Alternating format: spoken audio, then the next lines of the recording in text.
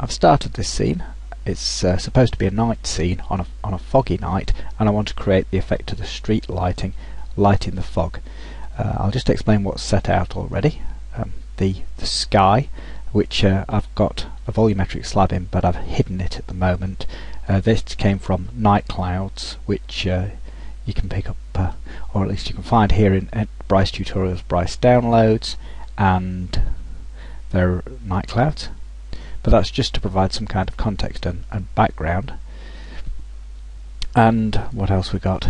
These street lamps are made in Wings 3D, and they comprise of the lamp body itself and a glass filter. And the glass filter, that's just lit using the global ambient channel, and it's just there to create the illusion that it's lit. There are no light sources in this scene yet. Just check that. They shouldn't be able to select any light sources, which is important. And the moon itself doesn't produce any light. In fact, I can disable it. There's no light output from that. The key is to provide all the lighting within the scene. So everything you see, like this is a create a cityscape tutorial, which once again we should be able to find on here fairly easily anyway. And the material again for the windows is also somewhere on here, is the create a cityscape. There's quite a few tutorials now, isn't there? Here we go. There it is. So that's that one that allows you to create the necessary shapes for the city, and the sequel to that's how to create these, just ambient lit, the pattern on the windows there. A few materials from the Bryce5.com shared library, or Bryce Pro, this Transam model from TurboSquid, and I've used ambient to light the headlights. So at the moment then, all fairly straightforward. What I want to do is add some spotlights underneath each of these lamps. So I applied a separate family to each of these so I can get hold of the glass itself. So if I press Ctrl C and Ctrl V, I can go edit and convert those into a spotlight, and then if I get one of these control dots and hold down the Control and the Alt key, I can reset the size of those spotlights, and we can just have a quick render and see what it's providing. So pools of light, but with a rather hard edge. So I'll edit those. I can soften the edge, which makes it look quite concentrated now, and I might want to consider changing the colour slightly. So I'll make it a yellowy orange tint, so that it's more in keeping with the colour of the lights. So I imagine these are going to be sodium lights. And I'll increase the well, what I can do to see what the effect is, I can render in scene, then it'll help me visualize what's going on here. So I can see the spots are quite small now, but at the same time they've got the soft edges. So if I compress these spotlights down, it'll mean that they spread out more. So I'm just trying to get them to a point where it looks like a reasonable amount of light spilling onto the road. I don't want too much. So the next thing then is a fogging effect, and for that I'm going to use Dan Whiteside's fog material again. So I'll create a cube and enlarge it a bit so it's in the field of view. Go into the material lab where I saved this material from before. So we'll just, this is Dan's fog, and you can see the settings. So these are all white, all the colours are white. Diffusion 100, no ambience, no specularity. Base density of 1, no edge softness. Fuzzy factor of 75, quality of 50. And all it's got is basic shading and sky integration checked, nothing else. So it's not involved in shadow casting or shadow capturing. So if I now introduce this, let's have a look and see what effect it's having. So it's made a bit dimmer, and you can see a banding in the sky, and that'll be down to the quality. So what I need to do is, using the different views, I can switch the underground back on so I get an impression, is make it a sort of an efficient shape to start with for the bit that I want to have it operating over. So something like that. So now it includes these, but this is not lighting very well because of the fact that it needs to be set at a higher quality, so we'll set the quality up to 75 and see if that gives us a bit more light capture. So the light cone is shining down, but at this intensity it's not really lighting the fog. So what I'm going to do is introduce another spotlight its job it is just to light the fog. So I'll take these existing ones and I'll edit those so that they exclude the fog effect, which is on that cube. So I better give that cube a name, that'll make life easier. So this cube, which is a fog effect, I'll change its name to Dan's Fog Cube. Okay, and then I select the lights again and edit those, and then I'll exclude the fog cube from their influence now, and so now they just go back to lighting the ground, which is fair enough. And then Control C and Control V, all those, I'll give them a new family, and these are going to be the things that create the lighting effect. So I'll just move them slightly in case them being exactly in the same position as the other lights causes a problem, and edit those, and we'll set things up differently for these. So what I'm going to do, I don't know why I use gel selected, is I'm going to use gradient, and I'm going to use ranged. So I'm going to use none, so get a lot more light out of it, and I'm not going to exclude the cube, so they go the light, so we can see a bit of the effect of the light here. And then on the gradient, the first colour is going to be white, then I'll add another point here, and that can be a yellowy colour, such as the light is produced, and I'll add another point, and that can be a strong amber orange colour.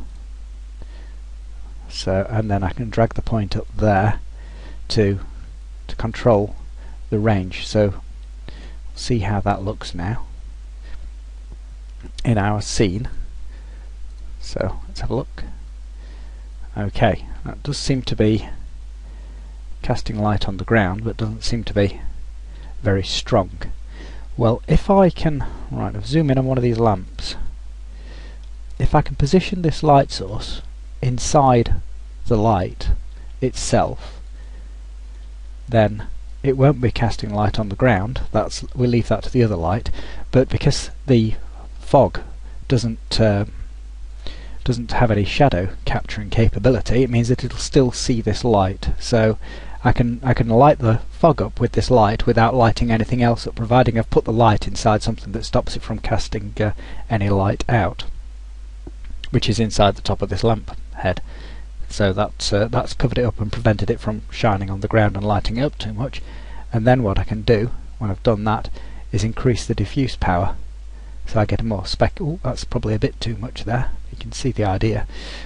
So let's say linear. Might be a bit too little. Let's have a look now. Okay, right. So now you can see we've got, there's a bit of banding in there, which probably means I'm going to have to increase the quality of the fog cube, or try adjusting its height, because that'll compress the material together, increase its density, and also by effect increase its quality. So that's given us like illumination for the fog. And if I go back to these fog lighting lights, now I can hold the Alt key down, I can compress them still further so that more light sprays out, and then as I did before, I can take the fog cube, and if I lift it up it'll thin it out so it captures a bit less light, so I can balance the effect off that way. So that's creating a bit more light on the ground. The sky looks a bit darker than it did before now because of the fog, so I'm going to use the image-based lighting background, which is included in the night sky, to lighten it up a bit. So that's just to balance things out, bearing in mind when I introduce the clouds, that will have the effect of cutting out more light from the sky. So this is once again its usual business of the fiddly process of balancing things out. So now you can see we've got this receding avenue of lights. You can't see the buildings, they're quite so crude now because they're covered up. I think what's missing is perhaps some light from the front of this car. So I'll do is zoom in and relocate so I can see the car, and take one of this spotlight, so that's the orange spotlight there, and copy and paste that and take it down to where the car is. I'll reset the size of it by using the Control and Alt and clicking on a corner. You see that one appeared, and then I'm going to have to get a side view on this so I can rotate it in the correct direction. To be pointing down, sort of, I suppose. I'll hide it inside the car again so that it only produces the light. I'm going to need two of these. I suppose I should give them their own colour as well. So I'll apply them to this brown family and hope I've not already used that one. And then if I select both of these and edit them, so I don't suppose it won't be, these will be white, won't they? So I can get rid of that one. Oh yeah, his selector's got that tiny arrow under it, and then press minus, it'll get rid of that. So unfortunately that menu covers up what I want to see on the screen. So it doesn't appear to be doing very much now, do they? If I try none. See a bit more? Oh yes, right, so let's see if that's worked. I'll just do that area. So that's got the effect of the lights, and because I buried the lights themselves inside the bonnet, I think I'll try and move this one so it shows up a bit better. Then hopefully they won't spill out and light the road. So that's sort of foggy dipped headlights effect. And the last thing I need to do now is, if I can find it, no, not that one, I want to select the slab. So there's the slab, and go into attributes, and I'll just unlock that and hide it, and then that'll put me my clouds in the sky. So it's up to me now. I don't want those to be a bit thicker possibly, so I can just thicken the slab up to create more of a brooding cloud sky effect. You see now that's darkened the sky again, and what's the render time showing? Oh, 3 minutes, which isn't too bad. You can create this effect. You can remove the direct lighting and use true ambience, but then it gets a bit time consuming. So I thought this was the most efficient way to approach it, although it requires more light sources and more setting up. So I'll just pause the video here and we'll see how that looks in a few minutes. So that's close but not quite, because you can see, if you look carefully here, there's some horizontal bands that are a result of not having a high enough quality setting on the fog material. So if I go into the material and just raise the quality just slightly by another 5, so 80, and then I'll test it on a small area and see if there's any banding, so that's good, and then I'll re-render that. So try again. And that then is the final render and the end of the tutorial.